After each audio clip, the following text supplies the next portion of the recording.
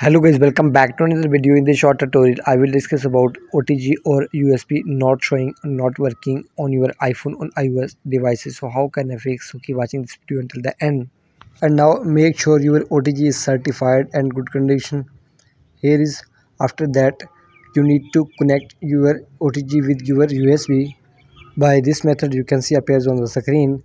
Now this OTG add in charging port.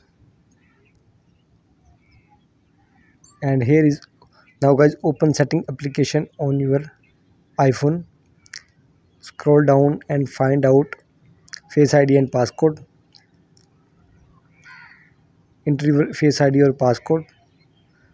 Now guys, scroll down. Here's the interface, accessories, turn on, and here is close this window and open files application, and tap on browse,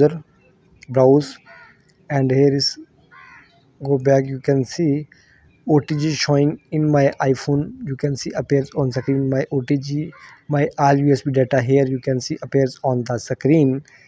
So guys, in your case USB not showing on your iPhone here. So guys, so plug your USB into any computer or laptop and check if it is correct or not, and make sure your OTG should be certified. And guys, most of the time this problem is your USB problem, because it gets damaged when you don't use your USB for too many days. So guys, if you think your both product is working, you can restart your iPhone once time. I hope this video helpful for you guys. Please like